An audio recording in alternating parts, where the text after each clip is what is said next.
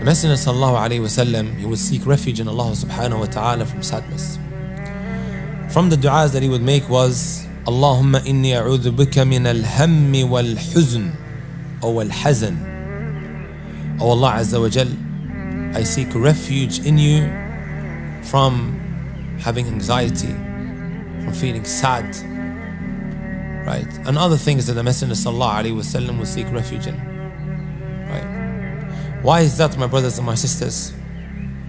Ibn al-Qayyim rahmatullahi alayhi, he tells us the reason. He says, because al-huzn, sadness, brothers and sisters, يضعف القلب, it weakens the heart.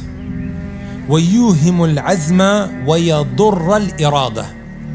And what it also does, it affects your determination and it harms that which you set out to accomplish, right? وَلَا شَيْءَ أَحَبُّ إِلَىٰ الشَّيْطَانِ. He says there's nothing more beloved to the shaitan مِن حُزْنِ الْمُؤْمِنِ than saddening or the believer being sad. There's nothing more beloved to the shaitan than you as a believer being sad. Right?